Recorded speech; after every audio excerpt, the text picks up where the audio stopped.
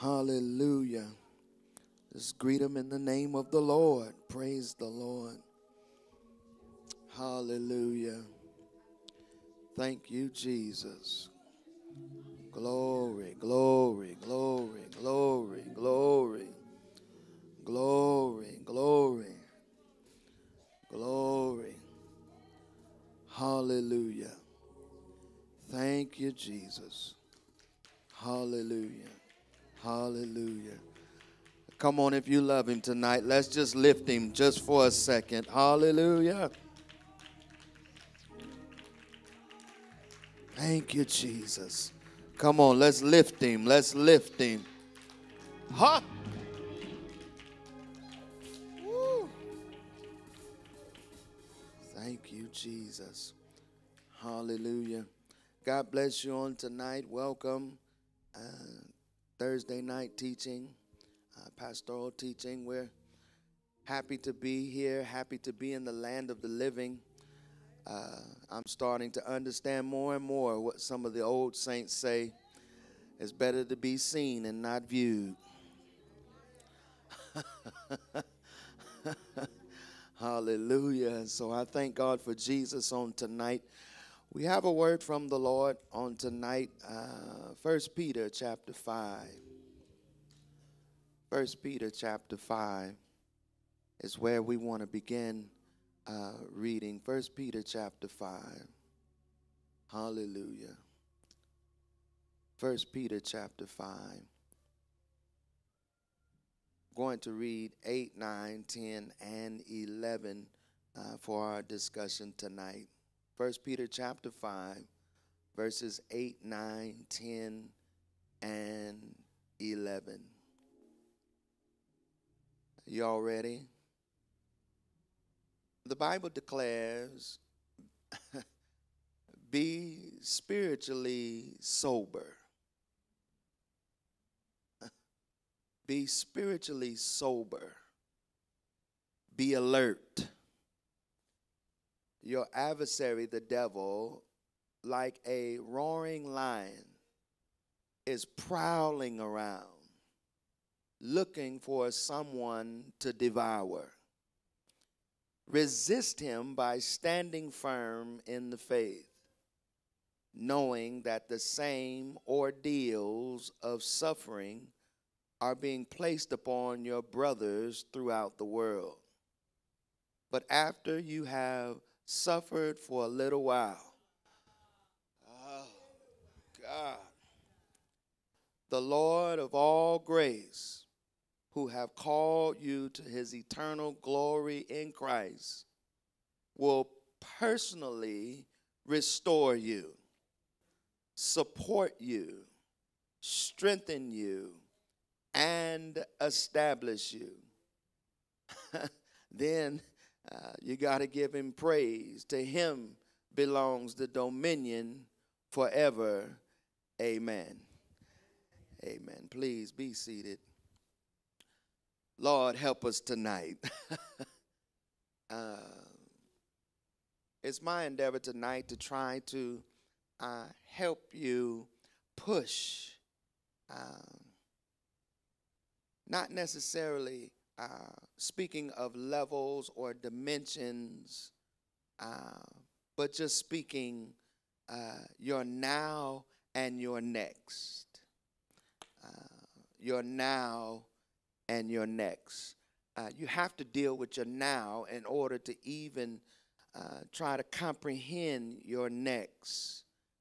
But the greatest challenge is to understand that you are going to be mentally challenged and overwhelmed in order to get to your next. Stretch does not come without overwhelming.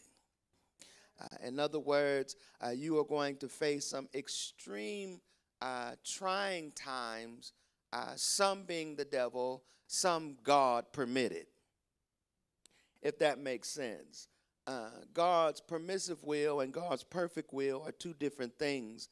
God allows things to happen that are not necessarily in his perfect will, They're in his permissive will. But because we desire a thing, he allows it so that we can get to his perfect will. I always talk about the woman that begged God for a house, and it wasn't her season to have a house, and she kept begging God and begging God. Finally, God said, fine, I'm going to give it to you. And after she had it a while, the roof start leaking, plumbing start going crazy, septic tanks start bubbling up in the backyard. And then she went back to God and said, God, what's up? You blessed me with this house, and now it's falling apart. And God said, no, I allowed you to get this house. And many a times we're mistaking what God allows for his blessings. God's perfect will, he told her, I have a house for you, but this wasn't it. And sometimes we move out of season. I heard something yesterday that said sometimes we try to stay in a season too long. And we try to stay in that season, and the longer we stay there, that season spoils because we were supposed to move to the next season. The problem is that many of us, we like spring because spring represents growth, it represents newness, it represents fresh. Sometimes we like summer as long as it don't get too hot. We be feeling ourselves in summer, praise the Lord. I ain't gonna deal with that too much, hallelujah. But then when fall comes, we don't deal with fall. Fall is beautiful. We like to look at the leaves falling off the trees. But what about your fall? What happens when things start falling out of your life? Lord, help us, help us. Because, what God a lot of times is trying to do in us, we're trying to drag things and people and stuff with us, and we don't realize that they're going kicking and screaming because they're not trying to elevate to the places that you're trying to go. I don't know about you, but at the end of the day, realistically, all I want to do is please the Lord. Realistically, I think I've outgrown a lot of the areas in my life where, we feel that we haven't arrived until we have acquired certain things. Yes, stuff come and go. And I've gotten to the place now where my dreams have changed. I don't know if that makes sense. My dreams have changed. Many of us had dream cars, dream houses. Now, you know what my dreams are? My dream now is just to be in the peace of God. My dream now is to have a day that I don't deal with immense amount of stress. Y'all ain't in here. Just to be in the presence of God. Those are my dreams now. Those are my dreams, to have a day that I'm captivated in his worship. Just to be moved by God, moved by his presence, to lay at his feet. My dreams have changed. It's nice to have stuff, but the realistic thing is to be spiritually sober. This is where transition takes place, that you move from a carnal mind to a spiritual mind, because being spiritually sober means that you're not easily moved, that you recognize what's coming up against you, that you're not always jumpy. We have too many saints that are jumpy. You just ready to jump. You on 10, you on go all the time. Your mouth is not biblical. Praise the Lord. Hallelujah. Y'all ain't in here. The Bible says, be slow to speak, quick to listen, and slow to wrath, because sometimes you need to hear instead of being responsive. Christians aren't the ones that are always trying to jump because you think somebody trying to play you. They are trying to play you. And it's your response that God is looking at. But you still trying to be a player. Y'all catch what I'm saying? If we gonna be godly, then we can't be ghetto. We can't be both. We can't be both. You can't be hood and be holy. Y'all ain't saying nothing. It don't work. It don't work. Trust me, I know it don't work. You know, at some point, you're going to have to let the rules change.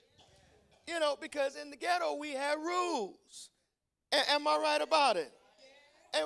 And so when we come to God, the rules have to change. Because if you're going to be spiritually sober, then you cannot be carnally driven. Look at your neighbor and say, you got to slow down. You got to slow down. No, look at him and be serious. Tell him, you got to slow down. You got to slow down. Being spiritually sober has to take a moment to look and examine. So some of the questions that you examine, I just want to help you through this thought process, especially if you're writing. Some of the questions that you have to ask yourself when situations, circumstance arise. Number one, why is God allowing this? Why is God allowing this?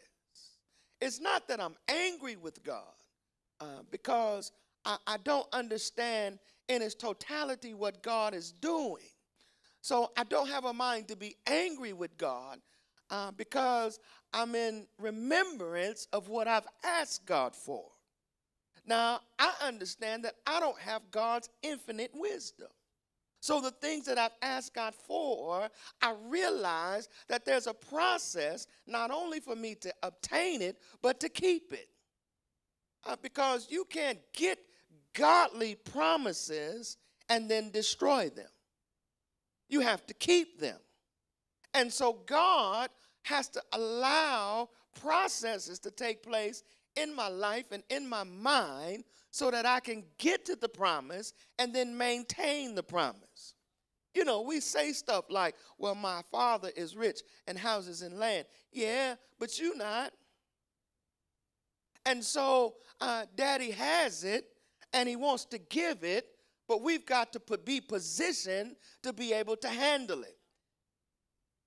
And it's a spiritual soberness that God is looking for in order to be able to place us in places that we don't even deserve. He wants to put us there, but we have to experience the process, to develop the character, to be able to handle what he wants to give us. Look at your neighbor and say, spiritually sober.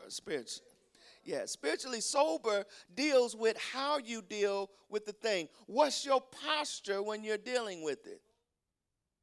Yes, how do you handle the going through? What's your posture in handling it? Because you know, we are built with emotions. And so when he says things like be ye angry and sin not, you have to know your limit in the anger. Because, you know, anger driven the wrong way develops sin. It starts in a thought process, and then the thought process, intellect, emotion, action is how the body functions. And so we see it, we feel it, then we do it.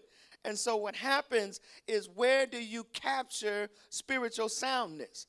Because, you know, one thing that I've learned is that fools are going to be fools. Y'all. That's my Aunt Izzy right there. You know, that goes way back. Fools will be fools. And you can't allow a fool to make you do foolish stuff. Because then the fool has pulled you into his foolish world. Are you with me? You can't let a clown cause you to start clowning. Because then he's pulled you into his clownish world. Whatever it is that's pulling at you, you've got to step back and ask the first question: God, why are you allowing this to happen? I've gotten to the place Where I asked that question, the second question I asked is, God, what are you trying to teach me? Can you just tell me the lesson? Because I don't want to go through this foolishness. Can you just script it out for me? And God says, no, because watch this, in learning lessons, it's not just the intellect that God wants you to get. God wants you to understand the intellect, the emotions, and then make a choice. He wants you to understand the intellect, the emotions, and then make a choice. What am I saying? Oh my God, this is rough on me tonight. It's the understanding of it. But you can have the understanding, but still don't have the compassion. That makes sense? You don't know what it's like until you experience it, right? And then when you experience it, not only do you have the knowledge, but you have the emotion behind it. You don't know until you go through it. Then when you go through it, now you have calculated emotions. Because sometimes we experience stuff that we never experienced before, and we don't know what to do. Your emotions are topside. They going left, right. They going backwards. They going forwards. You don't know what to do. You don't know how to respond. And then in this age of technology, if you're not careful, stuff will start sending you innuendos, and you done gone crazy. Can I help you? When you're going through, the best thing for you to do is turn that phone off.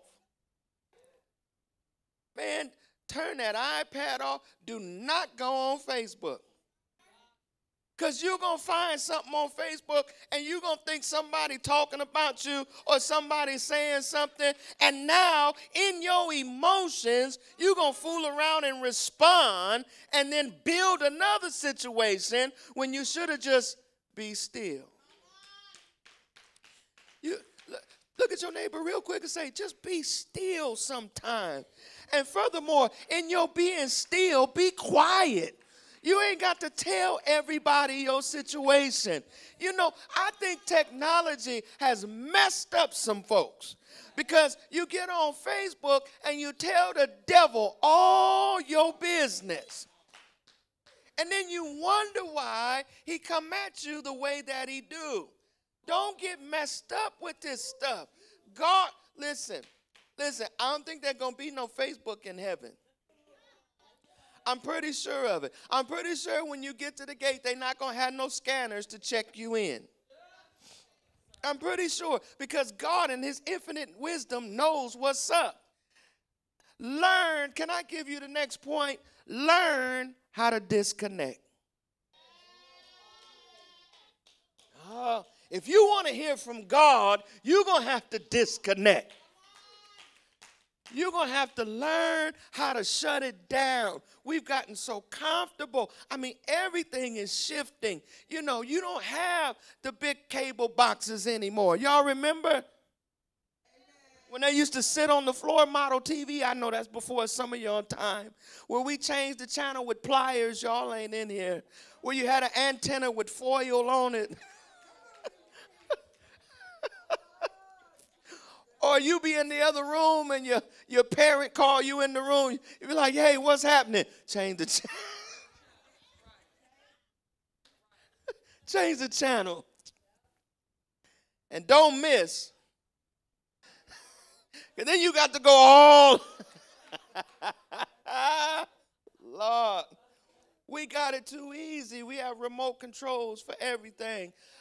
Now you don't even have to push the button on the remote. You can talk to the remote.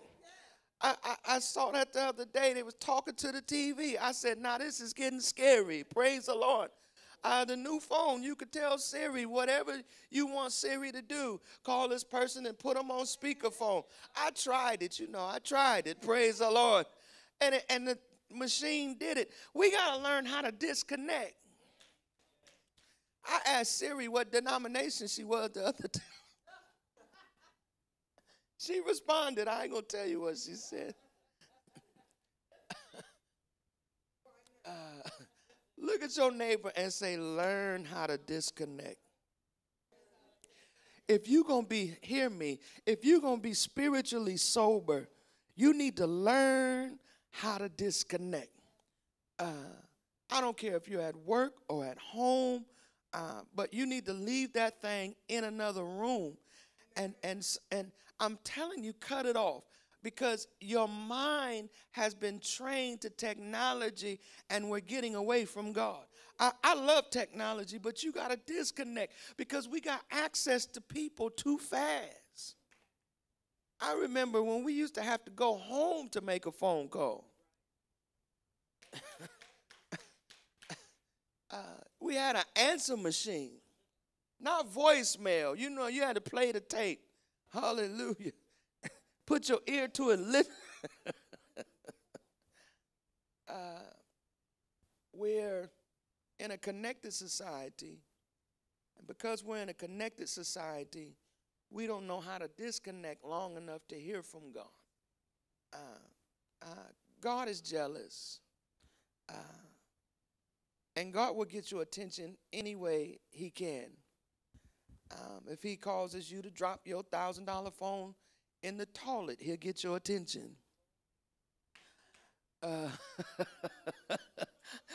See, you wouldn't know what I'm talking about if you hadn't experienced it.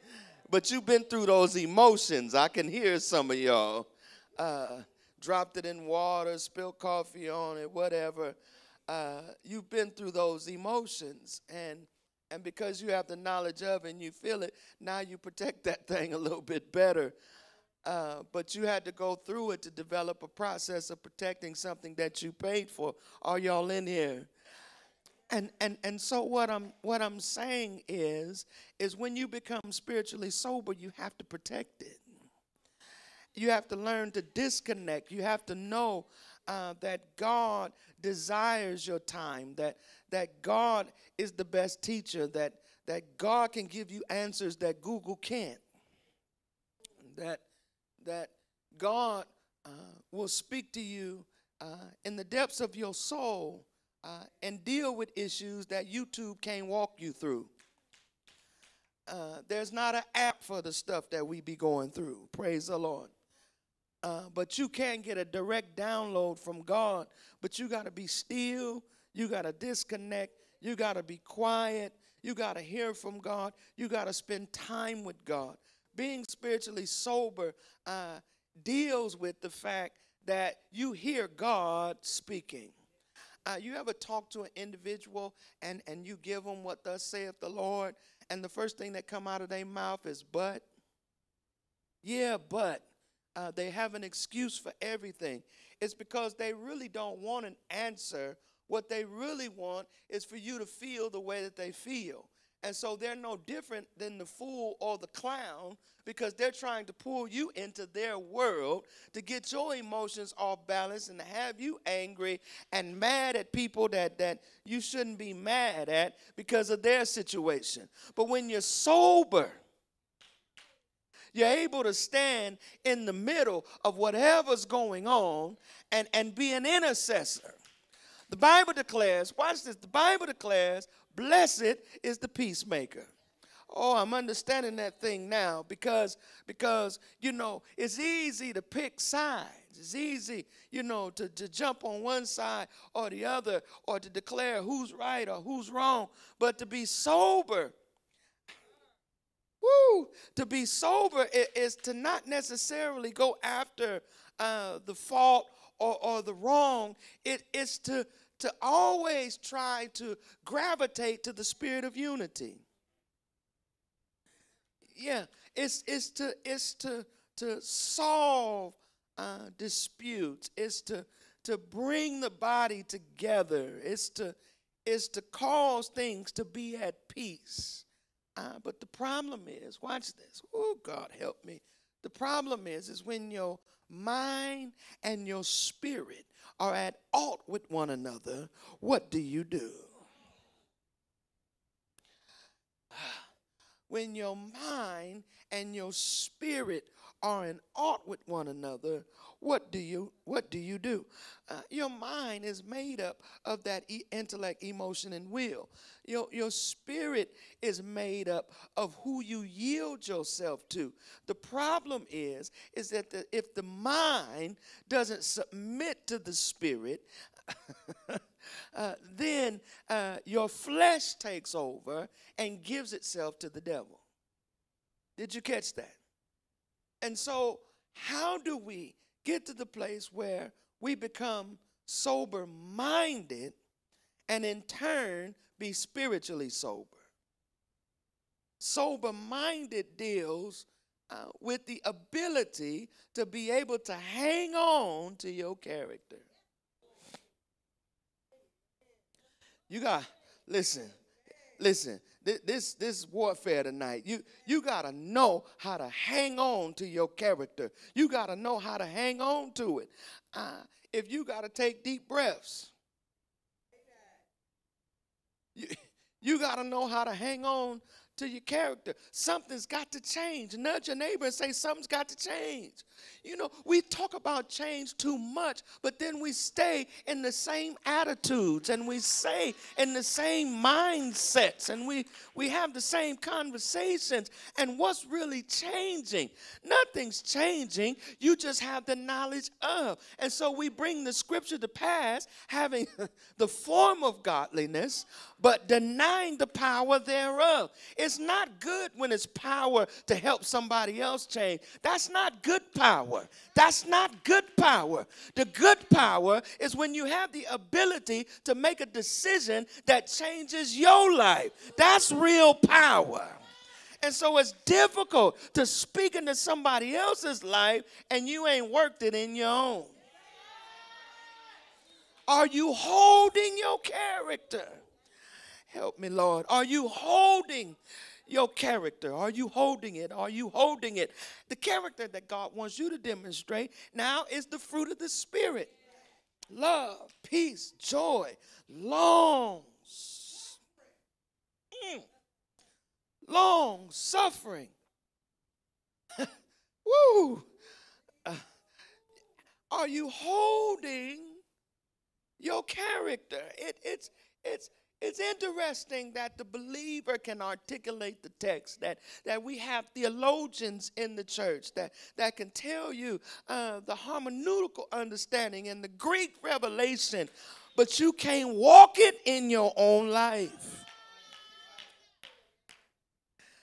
The Bible's telling us to be sober simply means we need to sit back sometimes and really evaluate the situation before we open our mouths. We're quick to speak. We're slow to listen. And wrath chases us because we won't sit back sometime and guard and govern what God is trying to cultivate in us. Maybe I'm by myself tonight, but God has been working on me. And when he develops in me what he wants me to have, I am in a mind to fight to keep what he's done in my life. I'm beginning to understand what the Bible says. I've had a lot of physical fights, but here in the last month, I've been fighting the good fight of faith. It's different. It's different. Because you have to believe what God told you. All right. Maybe it was too deep or too simple for some, but you've got to believe what God has told you. You've got to believe it, because if you don't believe it, you'll walk away from it. You got to go back.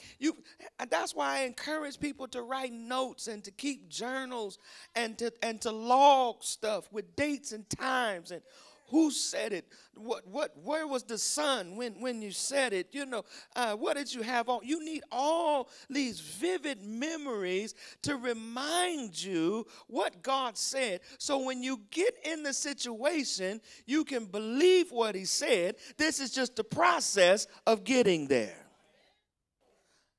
Being sober, being spiritually sober means so much. It is the response that God is looking for. Ask your neighbor, do you know how to be quiet? Oh, that's a rough question to ask. Yes, yes, yes. No, look at you. Because prophetically, you don't even know if you know how to be quiet. You don't know if you know how to work being quiet in your own. Y'all ain't going to say nothing. Oh, God, look at somebody, tell them I'm going to have to walk it out.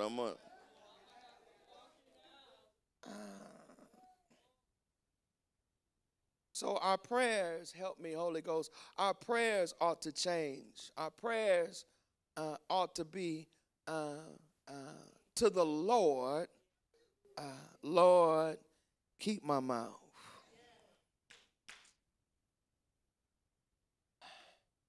Keep my mouth. I'm going to just work with mouth.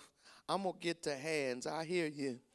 But Lord, keep my mouth. Why? I feel the Holy Ghost now. Keep my mouth because the Bible talks about how can bitter and sweet come out of the same fountain, right? How can blessing and cursing, that life and death is in the power of the tongue. And so if I work on my mouth, then I can begin to speak things into existence, and my hands and my feet have to line up with what my mouth is saying, because my mouth says what I believe. It's interesting because I always tried to figure out why people tell lies. As saints of God, I figured it out, and I'm going to say it, raise offering, and go home.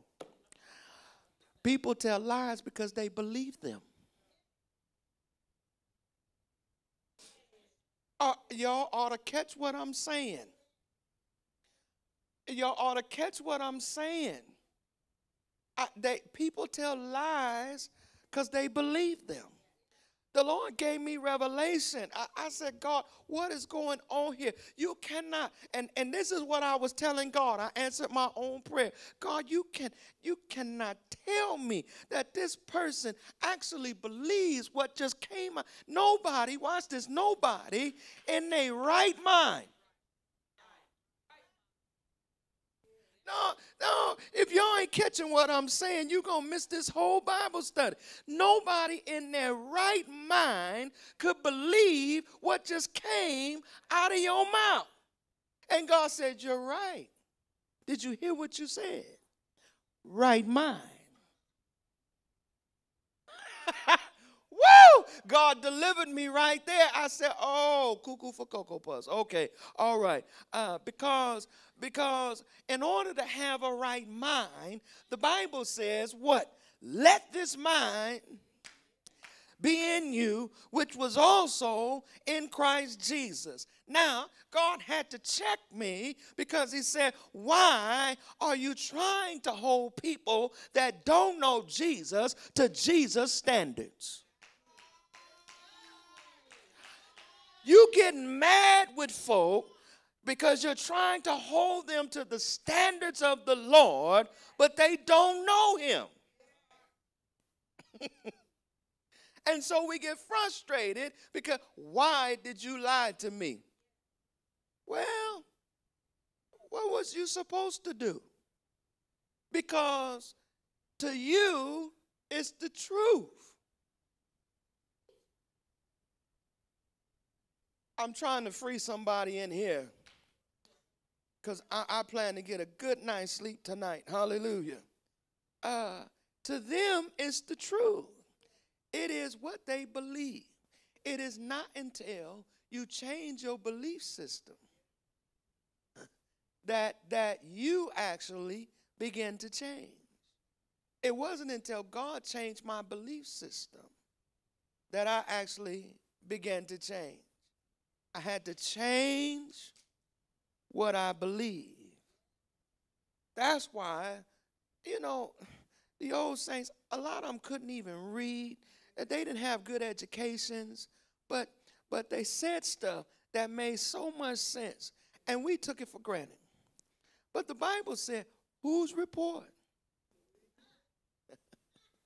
will you believe? Songs were created behind it. We shall believe the report of the Lord. What is your belief system? Because here we go. Your belief system can stop you from being spiritually sober. Yeah. You're going to be uneasy until some things change in your mind about yourself. I'm not talking about nobody else. I'm talking about what you believe about you. God is not going to allow you to rest easy until you change what you believe about you. Yeah, God is going to allow things to be shaken up in your life until you change what you believe about you.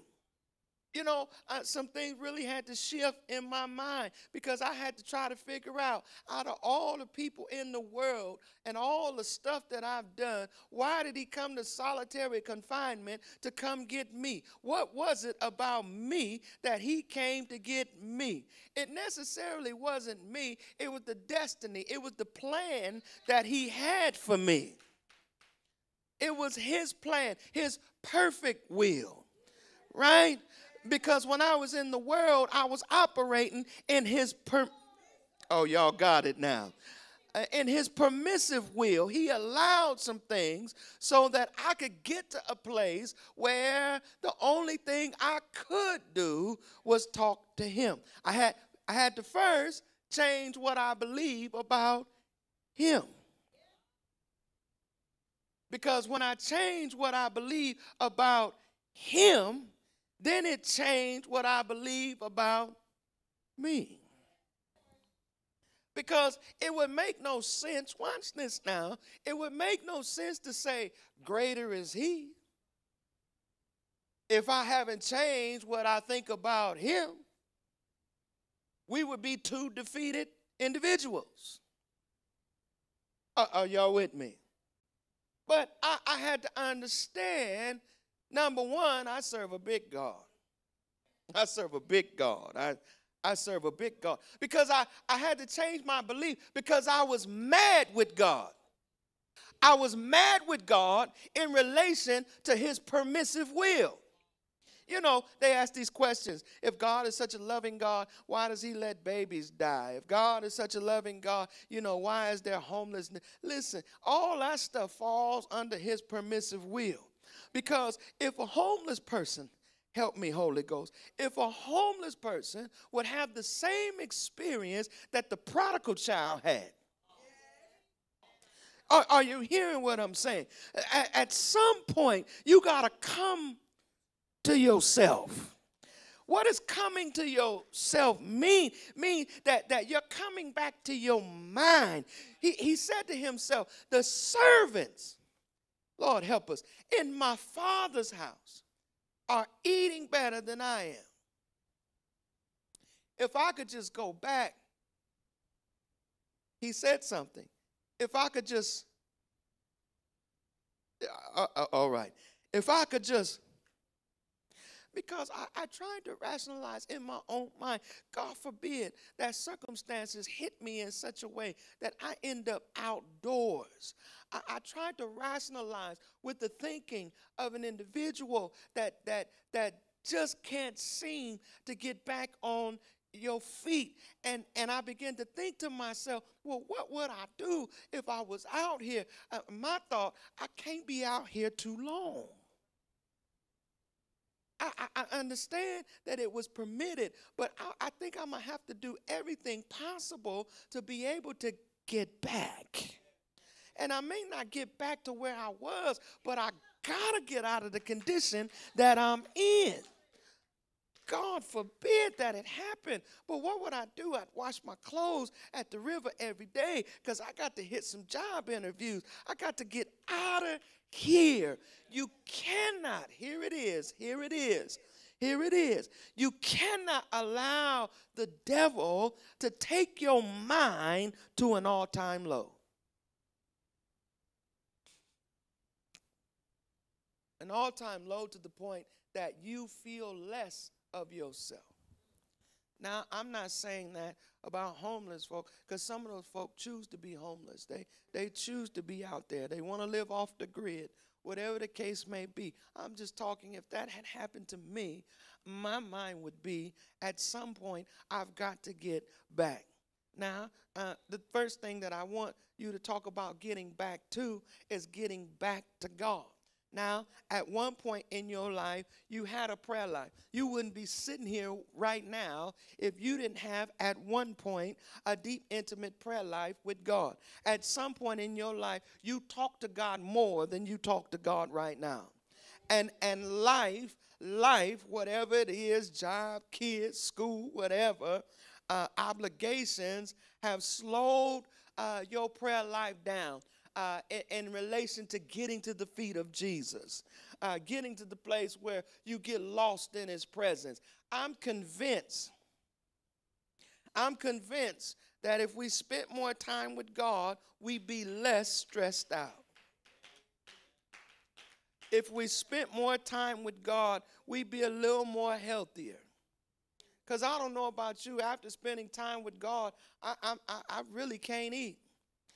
It's a little difficult for me, to consume, and then I can't consume a whole lot, And so I've noticed different things in relation to the relationship of God and our everyday activity and how we drift from God and how we get connected to stuff and how we get, just kind of sucked into things, and God begins to decrease. And the ticket is because we have such quick access to things, we think we're plugged into God. It's not good enough to listen to somebody else's prayer on YouTube. Although it might move you, it's not good enough just to listen to that prayer. That prayer ought to take you into your own. Are y'all with me? It's not just good enough, to listen to somebody on the prayer line. Hallelujah. I think the prayer line is great, but the prayer line ought to help you develop a direct line to God. Are y'all in here? And so we have to learn at some point that if we're going to be sober, we have to figure out what has been taking our time, what has grabbed our attention to the point that we can't get to the feet of Jesus, and now we breaking out because we stressed out, our hair's falling out, we getting fat for no reason. Y'all ain't saying amen. And I believe it's because y'all ain't gonna talk to me. All right. I'm talking about myself. It's because we've gotten so disconnected from God that we don't take everything to the Lord in prayer. No, we've been taking it to Facebook. We've been, taking it to the cell phone. We've been taking it to our so-called prayer partner. Y'all ain't prayer partners. Y'all gossip partners. We got to get to the place where we got a direct line. We need to stop talking in the name of prayer. That's foolishness. That's foolishness. If we're going to pray, let's pray. Hallelujah. You don't need all the information to pray. Hallelujah. I know evangelists go into the hospitals. They don't be asking, what's wrong with you? They walk in the room and declare divine healing in the name of Jesus. Hallelujah. I tell you what, you go to a morgue and you ask them what's wrong.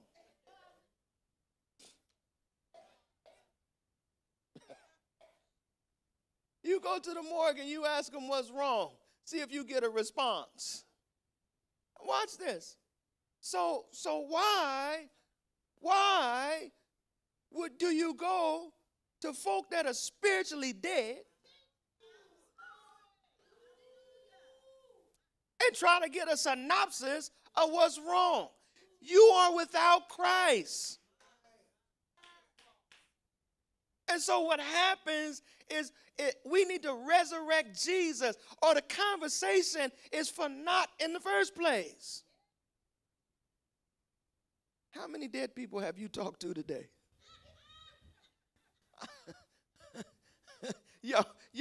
Y'all, I'm being real comical, but I'm being real for real.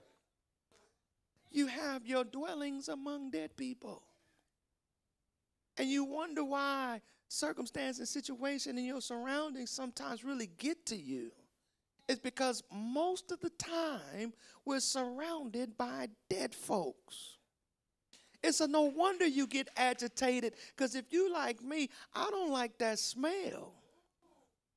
Hallelujah. I got to go to mortuaries all the time. I've been there several times in the last week. And when I walk in, that smell is just like, are you ready? That's the first thing that when I walk into the morgue, are you ready? I'll be repenting. Hallelujah. The devil, let me go there. I really wanted to deal with your mind more than I wanted to deal with the devil. But let's digest the text just for a minute.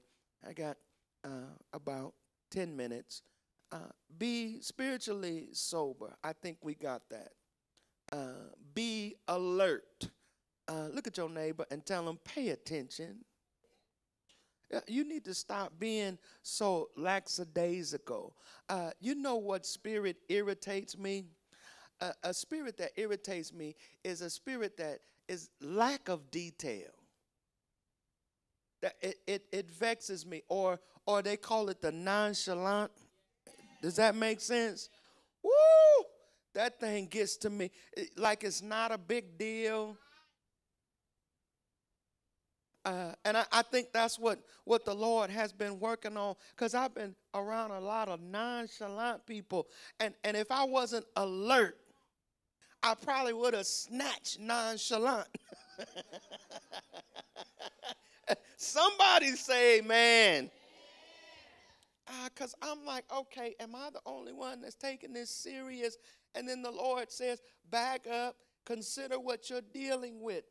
I said, you're dealing with zombies. You're dealing with dead folks. They are without Christ in their lives. And so, yeah, they're nonchalant because they don't have the heart of God. You're walking around with the heart of God, trying to deal with hard-hearted people. I'm trying to help you.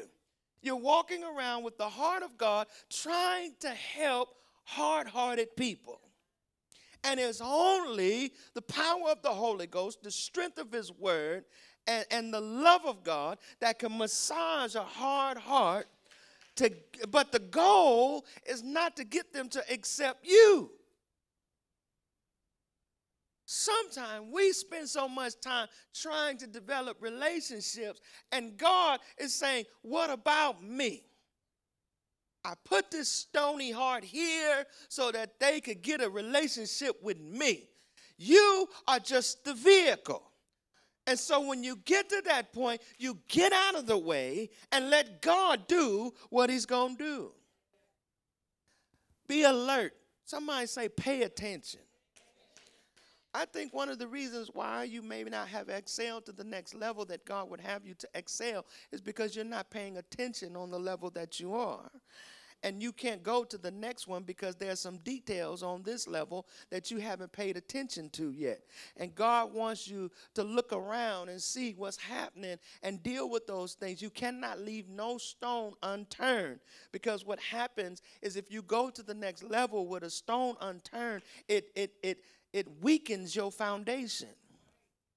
Because it's something that's not dealt with. And so what happens is you're going up, but you got unresolved things that are down there. Sooner or later, they're going to shake the very foundation of what you're doing. There are relationships that need to be dealt with. There's people that need to be dealt with. There's emotions that need to be dealt with. And if you don't deal with that stuff, you're going to be exposed on a greater level. And so what happens, I've been there.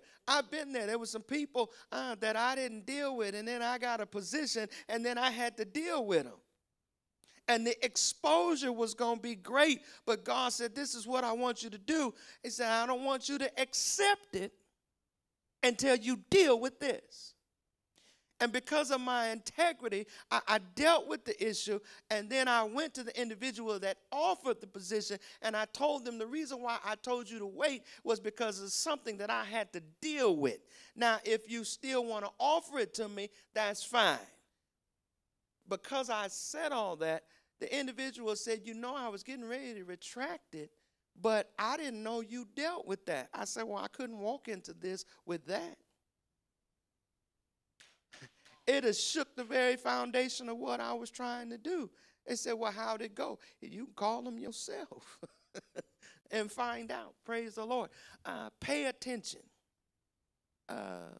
Your adversary, and it's defining who your adversary is very clearly, the devil. Look at your neighbor and say, it's not you. And then it gives his resume. I'm not going to have time to deal with it, but it gives his resume. The devil, like a roaring lion, like a roaring lion.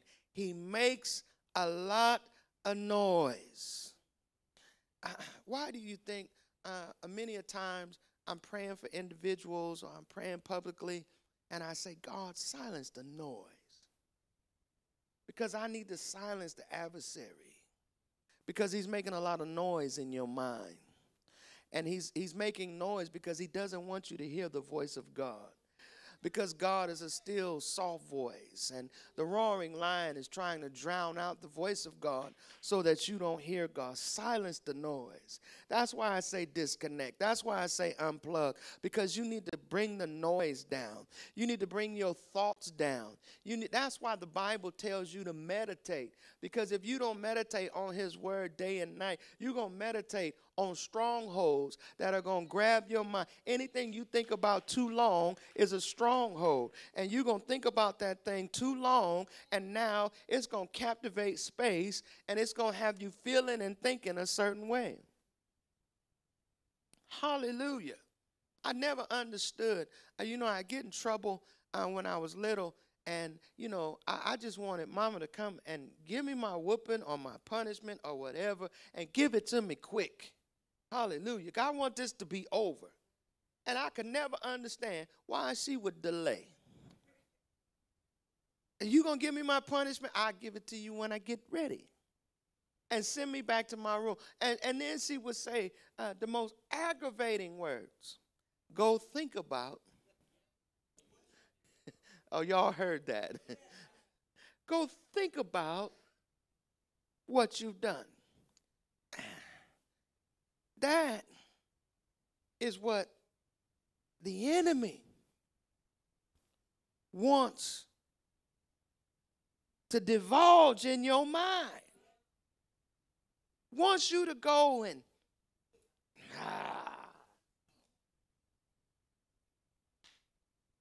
so that it can take over. So that it can pull you in emotionally. Remember that fool? Remember that clown? He's the biggest one of all of them. He wants to pull you in. He wants you contemplating. He wants you to think about the situation over and over and over again. He wants you to evaluate it and spell it all out on the table and get you to go over every deep for what? For what? To torment you, to get your emotions out of whack, to pull you in a place of depression, to get you in a place of frustration, to have anxiety take over. That's how he works in us. That's why the Bible said, if there be any virtue, if there be any praise, think on these things, think on those things that are above. He tries to shift our thinking. So that the enemy does not have an opportunity to captivate our minds. Now, when Corinthians, I'm not going to have time, when Corinthians tells us to bring every thought into captivity to the obedience of Christ, it's telling us to bring the thought in to captivity to the obedience of Christ. That's telling us that not only do we have to bring the thought in, but there's some other stuff that we got to do. Because if it's obedient to Christ, if it's obedient to Christ, we have to get to a place where we turn it over to God and give him praise. It's the process. Turn it over to God and give him praise. What is cast your cares? Give everything to him, right? So bring every thought into captivity to the obedience of Christ by the pulling down of strongholds. By the pulling down. In other words, you got to pull your mind in sometime. You ought to take note of how much time you think about foolishness. Right? And how much time foolishness grips you in the spirit of anger.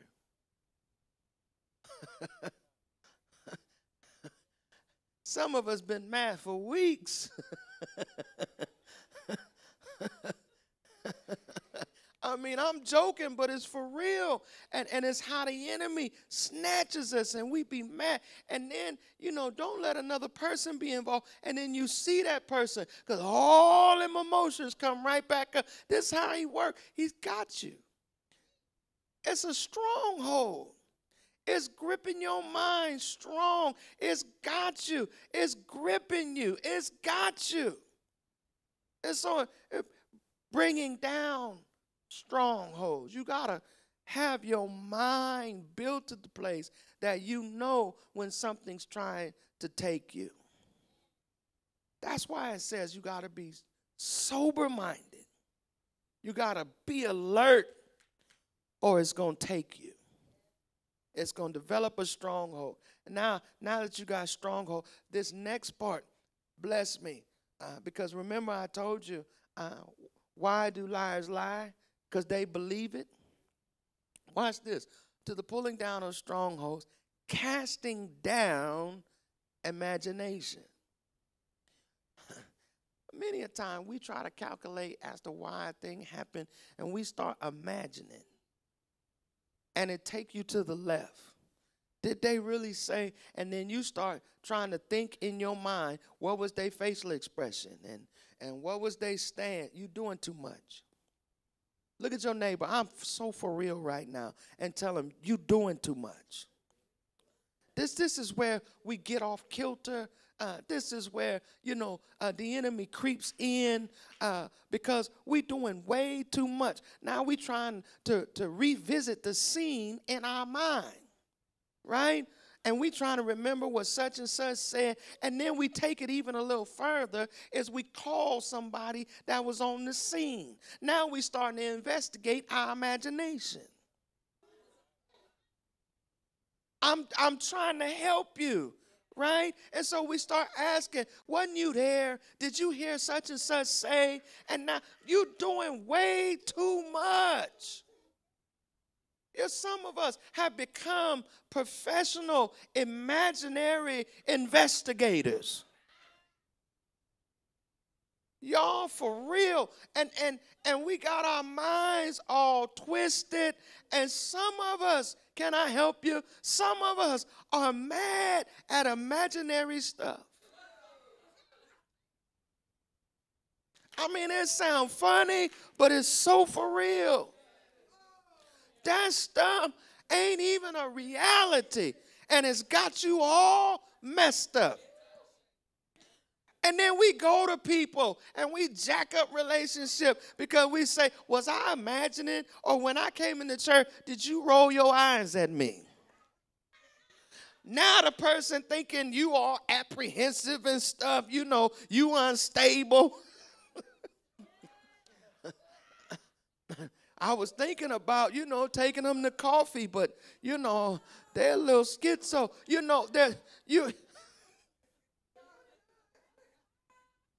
Look at your neighbor and tell him, you're doing too much. You're doing too much. Like a roaring lion, prowling around, looking for someone to devour. He can only devour you if you're off position, if you're in a vulnerable posture for him to come in. Imaginary, wrong thoughts, wrong attitude, that your posture is vulnerable for the devil to come in. Be ye angry, sin not, let not the sun go down upon your wrath, neither give place to the devil. Do you hear how the scriptures coincide? He's prowling around looking for somebody to devour, right? Looking for someone to devour. And it's telling you, be ye angry, sin not, let not the sun go down upon your wrath. Here it is, neither give place to the devil. Because he's prowling and looking for a place. The place is in your mind when you're in the wrong posture. I ain't going to be able to finish this. Lord, help us. The Bible says resist him. Resist him. How? By standing firm in the faith. Your belief system. Right? Your belief system is what you believe about yourself. Right? I'm crucified with Christ. I got to believe the word of God. I'm crucified with Christ. Nevertheless, I live. Yet not I. But sometimes we live because we respond in self. Because we're not sober and alert, and we give place, and then he knocks us off kilter. Hallelujah. I'm not saying it's always sin. I'm saying sometimes he just knocked your thoughts off. Put you in a vulnerable posture and then take you all the way out. Now you struggling to try to get into prayer, struggling to try to get into worship, struggling to try to get into the word of God because he done knocked you off kilter. You ought to love the word of God. The Bible says, blessed are those that hunger and thirst for righteousness. You ought to love the word of God. It ought not be a struggle to get into the word of God because it's life. It's life. The Bible says, search the scriptures. In them you think you have eternal life. You got to know, I got to quit. You got to know that your hunger for God will be fed if you have a desire for him. But one of his goals is to kill your appetite. Did you catch that? Blessed are those that hunger and thirst for righteousness, but he's trying to kill your appetite with gossip, trying to kill your appetite, with the wrong posture, trying to kill your appetite with who's trying to get at you, trying to kill your appetite so that you won't, because when you're mad, it's difficult to get into the word. So if he can keep you mad, he can keep you out the word. He can keep you out of prayer. If he can keep you frustrated, you can't even comprehend the words of God, right? That's why prayer is important. That's why David played the harp for Saul, to drive out the evil spirit. That's what worship is about. And you got to get it. I'm through, I promise. But the Bible, when it talks about the 100th Psalm, it says, make a joyful noise unto the Lord, all ye lands. It's trying to give us a formula to get out of where we are to get into his presence. But we miss it. Enter into his gates with thanksgiving.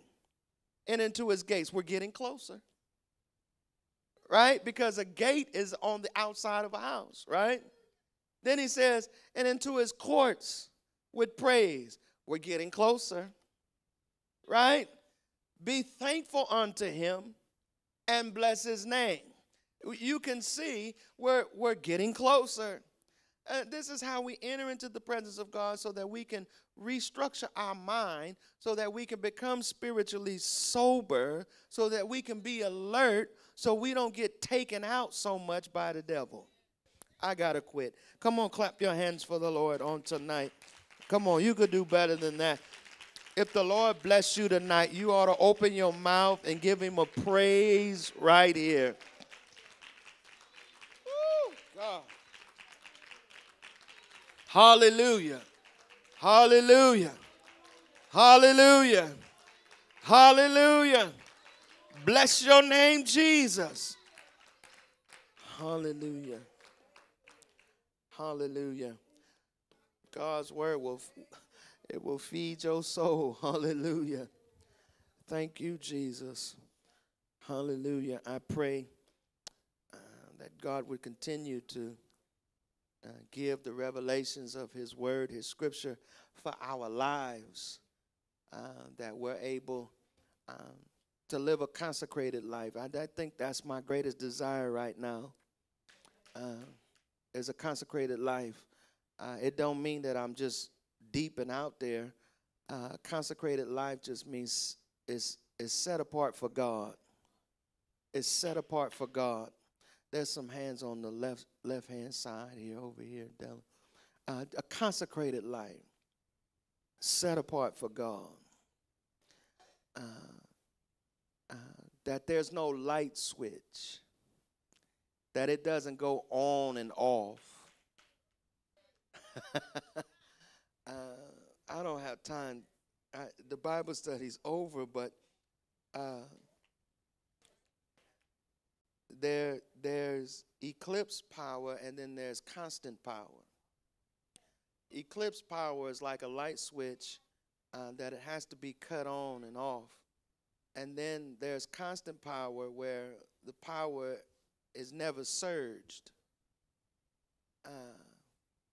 And the believer in this day and age, most of the time has eclipsed power because the power only kicks in when they gather amongst the saints.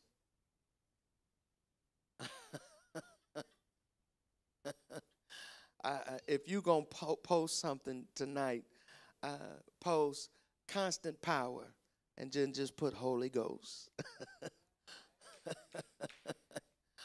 Hashtag Holy Ghost, all right? Because eclipse power would get you in trouble. It's called reprobate. I'm through, I promise. Hallelujah. Lock God out your conscience. Reprobate. Temporarily lock God out your conscience. Eclipse. You definitely insane when God ain't there. It's an unstable mind. So while you're preparing your offering, say this with me on tonight. Just say, God, tonight I desire the mind of Christ. I understand your permissive will has allowed me to do some things, but I desire your perfect will. So have your way in my mind, in my heart, and in my soul. Govern my spirit to be spiritually sober and alert. And after that, I have suffered a while. You will bring me into perfect peace. In Jesus' name.